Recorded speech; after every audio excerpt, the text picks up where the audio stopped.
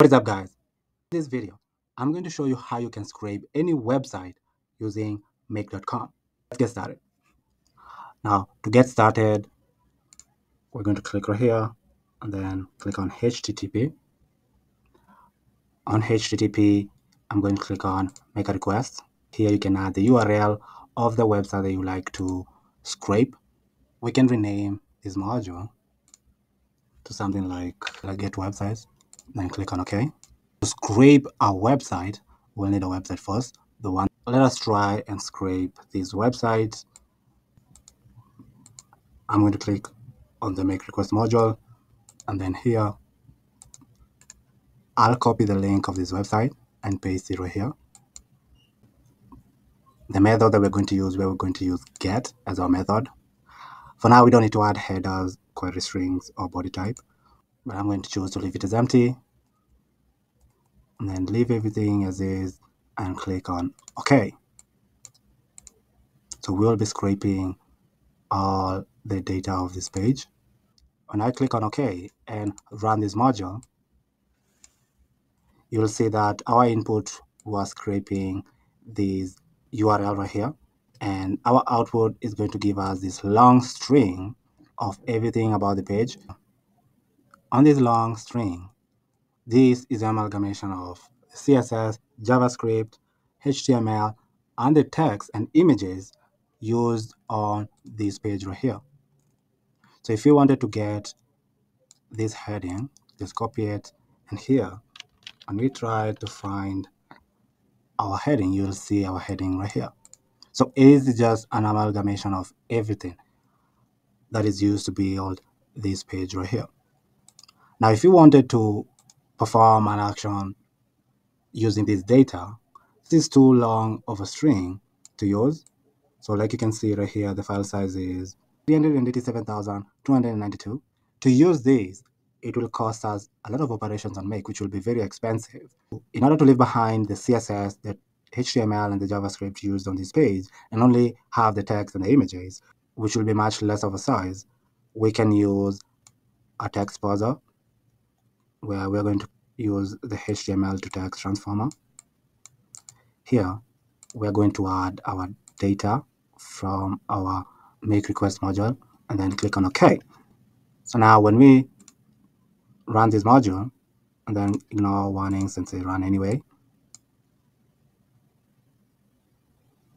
Previously, we had this long HTML, JavaScript, CSS, and the text string, but now all that has been reduced to only the text and the images links. So you can see right here that we do not have too much of a long string like we did previously. We have 0 HTML, 0 CSS, 0 JavaScript. We have only the text used on our page, and then the related articles links. You'll get them down below right here.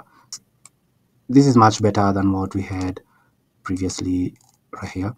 This is way too long and way too complicated, but now after we converted our HTML to text using our text parser, we're having only the text right here. So if we wanted to perform a certain activity, we can perform an activity just by using the text right here. That is the simplest way that you can scrape a web page and use a HTML to text transformer to only get the text only using the text parser module. You can decide how you want to proceed from here. For example, you can choose to use this data right here and use this data to customize an email and send it as maybe, let's say, an email outreach campaign to a prospect. Here you can add OpenAI module and create a completion after you've added your model and customized what you'd like OpenAI to perform using this long text string. You can also add another module right here. Let's say you want to add rows on Google Sheet.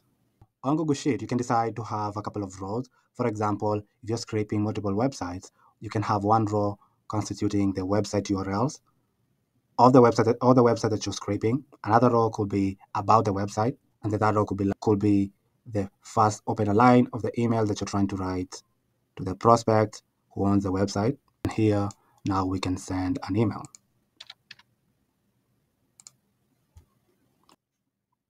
This is how you can scrape any website using make.com. You can make a request right here and then add the URL of the website that you're trying to scrape. After scraping your website, you will get this very long string of HTML, CSS, JavaScript, text, image that is used on the page. Now, in order to extract only the valuable information that you're going to need, which in this case is text, we're going to use this transformer right here. It transforms HTML to only text. And you are only going to get the text that is on the web page that you were scraping previously. Now, if you have the text of the web page, you can use AI and ask AI to describe briefly about the page. Now, since it's going to understand the text, it's much more simpler for AI to tell you more about the website in only a few lines. Now, you can choose to use those few lines to create an opening line of an email in your outreach campaign. After you've written your opener line using AI, now you can decide to add a row of that information on Google Sheet. So on Google Sheet, you can have one row for the website URL, the other row for about the website, and the other row for the opening line of the email. And then now the last module could be you writing a personalized email using the opening line that you scraped using AI.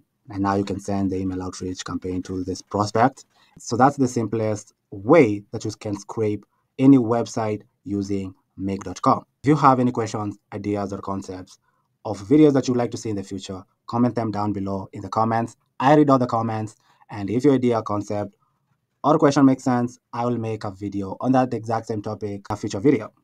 But for now, thank you for watching, and I'll see you in the next video. Goodbye.